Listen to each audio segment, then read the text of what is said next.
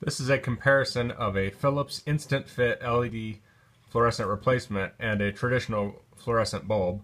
The LED bulb on the left draws 14.5 watts while the bulb on the right draws 32 watts. The LED bulb is rated at 1600 lumens while the fluorescent bulb is rated at 2800 lumens.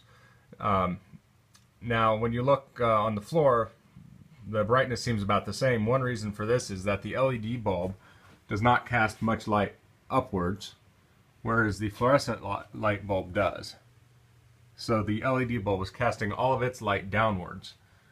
There's a little bit different color temperature here. The LED bulb on the left is rated at 4000 K, and the fluorescent bulb is rated at 3500 K.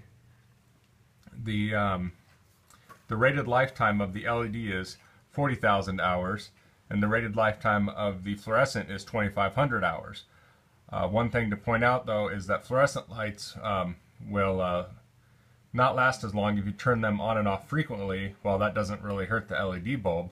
So these bulbs were used in a room where the light was turned on and off frequently, and I was getting short life out of the fluorescent bulbs. If these fluorescent bulbs were used in, say, like a shop setting where they're on, 8 hours a day, you're more likely to get the rated life out of them. Another thing to point out is that these LED bulbs, they work with the ballast in the fixture, but I had rapid start ballasts in these fixtures, and I had to switch those to instant start ballast because they're not compatible with the rapid start ballast. So once you swap out the ballast, then the LED bulbs will work. These are not dimmable LED bulbs, but you could use them with a occupancy switch. So if you have any questions about my usage of these bulbs or my experience with them, please leave them in the comments. Thanks for watching. Bye.